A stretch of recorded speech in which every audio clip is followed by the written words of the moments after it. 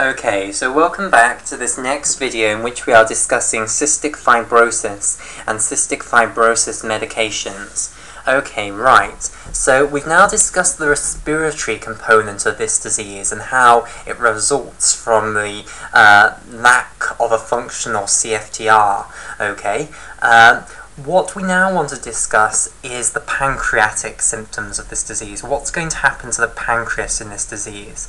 And what happens to the pancreas is the origin of the entire name for cystic fibrosis. Okay, it was originally called cystic fibrosis of the pancreas, and then because we realized so many other organ systems are involved, we dropped the of the pancreas, but we maintain the cystic fibrosis.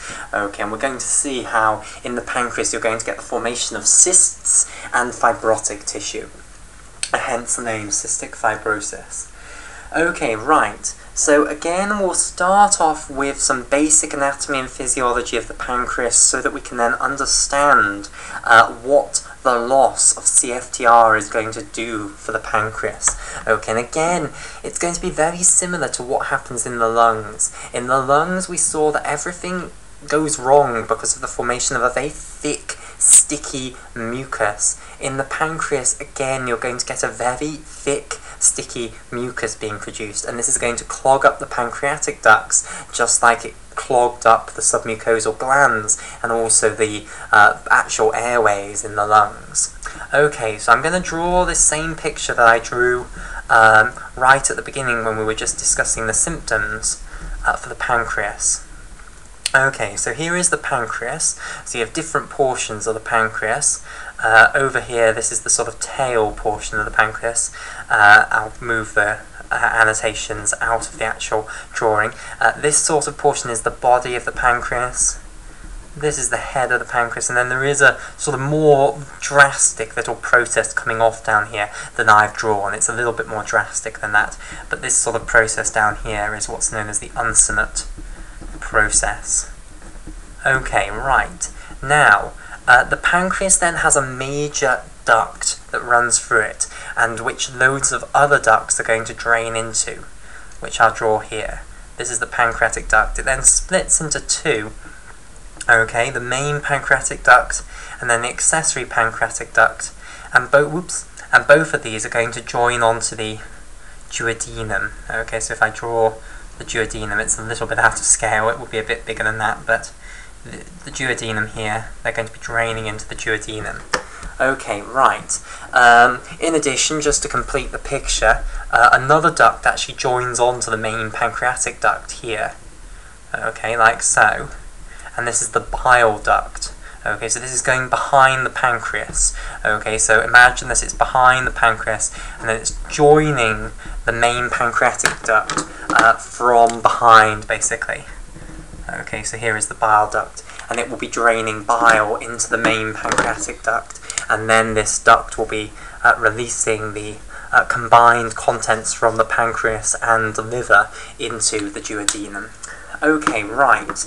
So, this pancreatic duct system that I've just shown, this is only the huge great duct system. Of course, coming off this, and I'll try and rectify this horrid little blotch on the drawing here, you'll have loads of little other ducts coming off here, okay, which will all be draining into this system, and these little ducts will have even tinier little ducts coming off them, okay?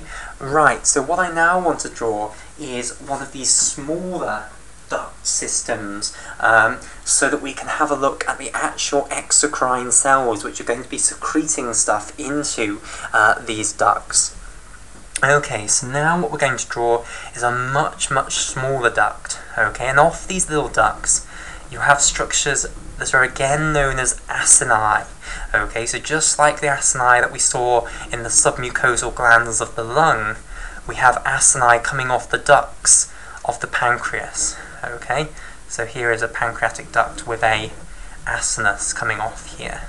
Okay, so this structure is an acinus. Okay, and again the epithelium is a cuboidal epithelium, so quite tall cells, but not ciliated. Okay, so here are our epithelial cells. Okay, so we have acinar epithelial cells, which are the epithelial cells facing into this acinus here. So these cells, which I'm going to colour in green, we can call these acinar cells. Okay, and indeed they are called acinar cells. So I'll just enable that up. That's going to be called an acinar cell, and we'll see what these acinar cells are going to be secreting in a moment. And then we're going to have duct cells here in orange, which will be lining the duct. Now, interdispersed among the duct cells, and I regret now drawing the acinar cells in green, okay, because my sort of typical colour for showing these cells was green, okay, but interdispersed among the duct cells and now shown in turquoise rather than green, you're going to have some goblet cells, which we've met before. Goblet cells, remember, secrete the glycoprotein mucin, okay, which makes water more viscous, okay, and turns a serous secretion into a mucus secretion. Okay, so interdispersed among the normal duct cells in orange, you're going to have goblet cells. So this is a goblet cell, and these are duct cells. Okay, right, so let's now talk about the different secretions that are going to be produced by these different cells. Okay, so the acinar cells will produce a primary secretion, okay, and we have seen this all before. It is the exact same mechanism that we have seen in the lungs, okay, so if I bring back up that picture that we have from the lungs, this picture here, this is exactly what is going to happen in these acinar cells in the pancreatic acini, okay? So again, you're going to have sodium-potassium ATPases on the basolateral membrane, establishing the sodium and potassium gradients. The NKCC is going to bring chloride anions into the cytoplasm along with sodium and potassium. Potassium is going to cycle back out through a potassium channel. Sodium, of course, is going to cycle back out through the sodium-potassium ATPase. The chloride is then going to go out of the apical membrane through CFTR. So CFTR, again, is used in these pancreatic acinar cells. Okay? And then, of course, sodium and water are going to follow by the paracellular route. Okay, so you're going to be producing a primary secretion, again, by these acinar cells that line the acina. Okay, so this is a primary secretion. Okay, and I will just jot down there that this is CFTR dependent. Okay, so without CFTR there's going to be problems with the production of that primary secretion. Okay, so I'll underline this in red here. Right, now the acinar cells actually do more than that in the pancreas. They don't just produce the primary secretion, they actually also chuck other things into the primary secretion. Okay, now what do they chuck in? They chuck in digestive enzymes. So enzymes that are going to be delivered to the duodenum lumen in order to digest things that are in the food. Okay, so digestive enzymes are also going to be put into the primary secretion by the acinar cells. So this is another function of the acinar cells, to put in digestive enzymes. Okay, right, so this primary secretion containing digestive enzymes then is going to be delivered into the duct by the acinus here. So the acinus is going to be secreting this primary secretion with digestive enzymes in. This is going to be going into the duct. What then are the duct cells going to do, and what are the goblet cells going to do? Well, we know what the goblet cells are going to do. They're going to be chucking in mucin into this secretion. The duct cells are going to be adding more fluid into the secretion. Okay, so these are responsible for adding more fluid into the secretion and also making the solution alkaline. So I want to talk about this in a little bit more detail because this is a new mechanism.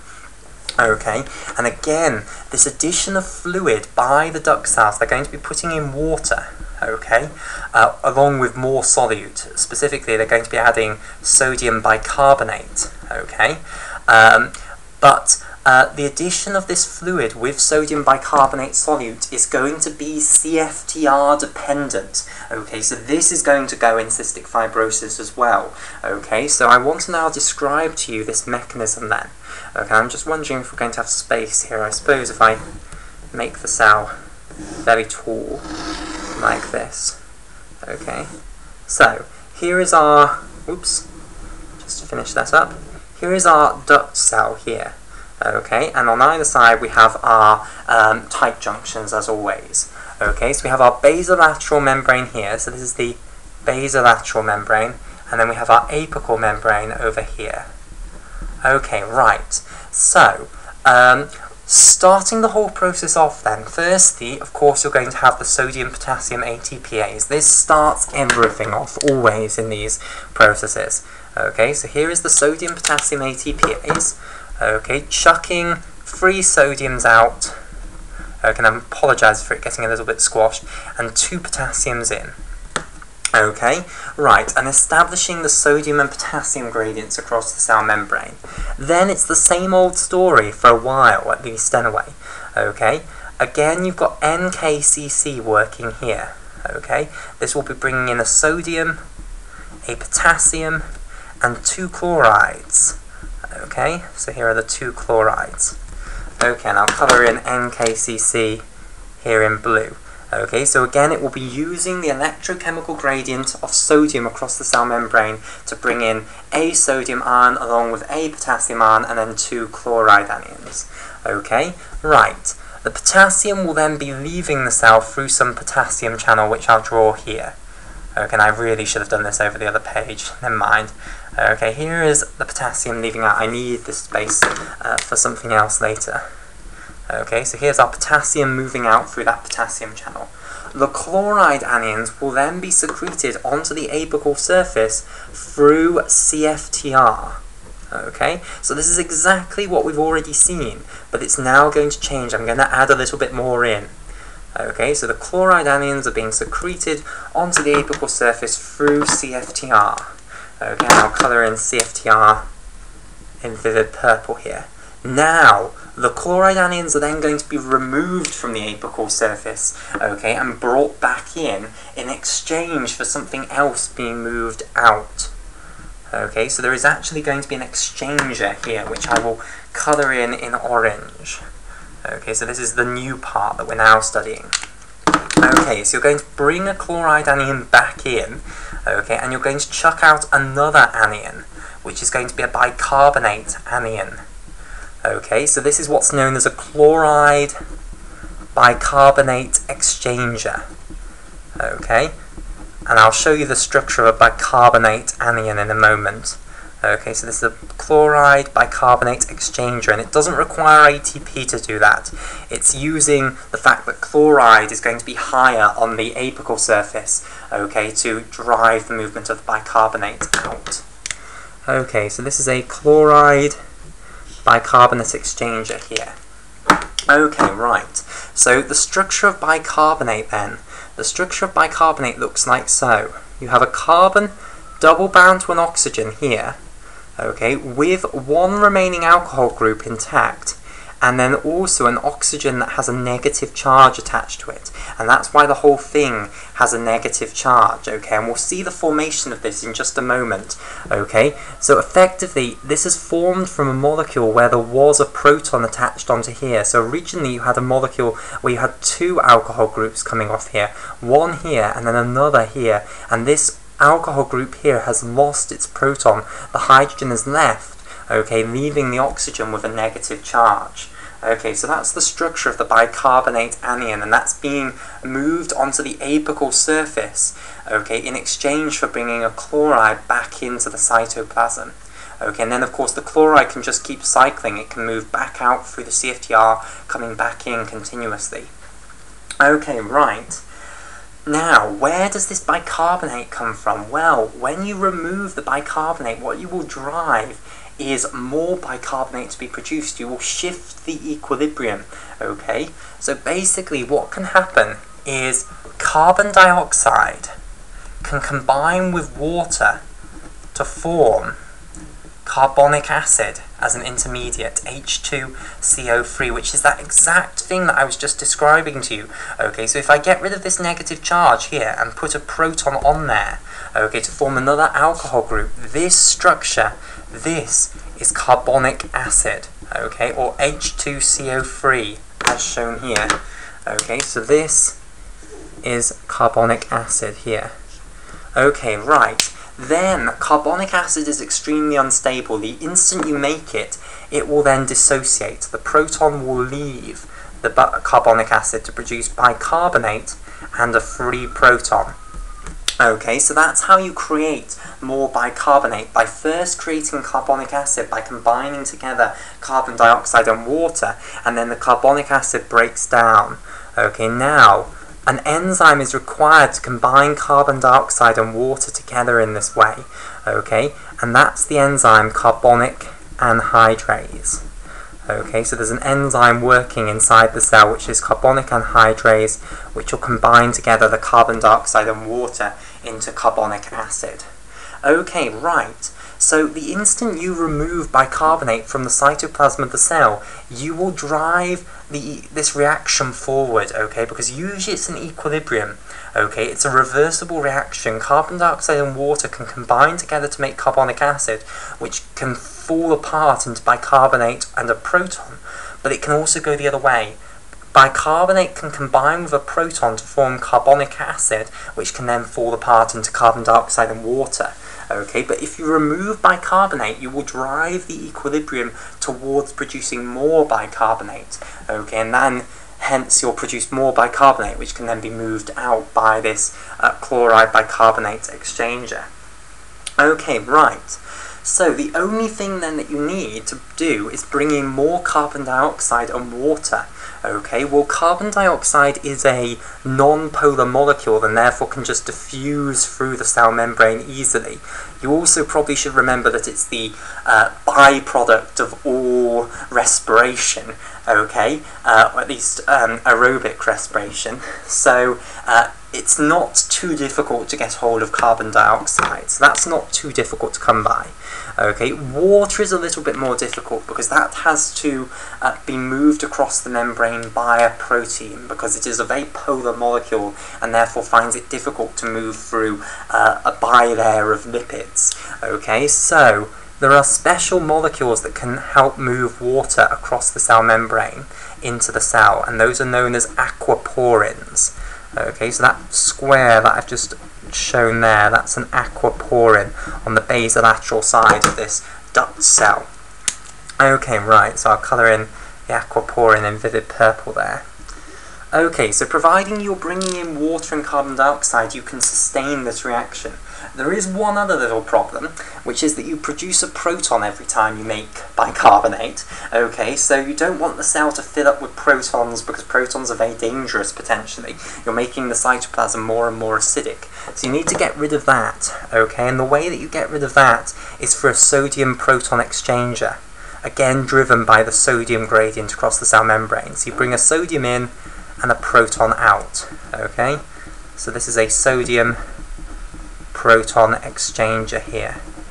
Okay, so that's how you can continually produce more bicarbonate, basically. Okay, so I'll just colour in this sodium proton exchanger in red there. Okay, right. So that's how we can continue this reaction going, and therefore continue to secrete more and more bicarbonate onto the apical surface of the cell. Okay, now, not all of the chloride will be replaced by bicarbonate. It's worth making sure that you understand that. Only a bit of the chloride will be replaced with bicarbonate. But through this means we are secreting chloride onto the apical surface and some bicarbonate. Okay, some of the chloride that we're secreting is exchanged for bicarbonate, and therefore we're putting chloride anions and bicarbonate onto the apical surface of these duct cells. Now, of course, again, you have the problem that you are effectively moving negative charge from the basolateral extracellular fluid to the apical extracellular fluid. Okay, so what's going to happen is positively charged ions are going to follow by the paracellular route, particularly sodium is going to move, so you're going to be secreting sodium chloride and sodium bicarbonate, okay, and also water is then going to follow the solute, okay, by osmosis. Okay, so these duct cells then are adding sodium chloride and sodium bicarbonate into the secretion here, okay, and they are also secreting more water, so they're adding fluid into the pancreatic secretion. So it's not just the acinar cells here that are actually secreting fluid into the lumen of this pancreatic duct system. Okay, the duct cells are also doing that. And then we've got the goblet cells which are putting in mucus. Okay, right, so let's now think about what's going to happen in cystic fibrosis. Oh, actually, just before I do that, let me just tell you what the purpose of this bicarbonate is. So bicarbonate is a alkaline molecule, okay? It's a base. It is capable of accepting a proton and then combining into carbonic acid. Okay, molecules which can accept protons are by definition bases. They make the pH higher. Okay, they reduce proton concentration in a solution. Okay, why is this so important? Well, because what is upstream of the duodenum? The stomach. The stomach is not shown here, but it will be here. Okay, the stomach has an incredibly high concentration of protons in its solution. Okay, in the liquid that's in the lumen of the stomach. Okay, famously so. Okay, everyone knows that the stomach is full of acid. Okay, this acid is going to be moving into the duodenum, and we want to neutralize that now. We don't want the same pH in the duodenum. Okay, so that's why we are adding the alkaline bicarbonate to the pancreatic solutions, to try and neutralize the stomach acid basically, and raise the pH back up, because of course when you've got a very high proton concentration you've got a very low pH. Remember the logarithmic relationship between pH and proton concentration. Okay, so that's the function of the bicarbonate, to try and neutralize stomach acid that's going to be coming through. Okay, right, now let's think about what's going to happen in cystic fibrosis then. So in cystic fibrosis, the CFTR, Cystic Fibrosis Transmembrane conductance regulator, is broken in both the duct cells and the acinar cells. Okay, so again, let's imagine that we've got a double delta F508 mutation in our maternal and paternal CFTR gene. What that's going to result in is most of the proteins misfolding, getting destroyed by the cell's degradation machinery. A few lucky CFTRs will make it to the cell membrane, but will have hugely reduced CFTR function. Okay, so we're going to now secrete much less of this primary secretion of water and salt from the acinar cells, and we're also going to secrete much less fluid from the duct cells. Okay, but you'll still be making the digestive enzymes, and you'll still be making the mucin from the goblet cells, so you end up with a really thick, viscous pancreatic solution, or pancreatic secretion rather. And again, this just doesn't move through the pancreatic ducts. You end up with pancreatic ducts which are just full of this thick, sticky secretion. Okay, so if I draw this in, the pancreatic ducts just get full of this thick, sticky secretion. Okay, and this blocks the digestive enzymes from actually getting into the duodenum. So secretions into the duodenum stop, basically. Okay, in addition, you get digestive enzymes getting stuck behind, basically.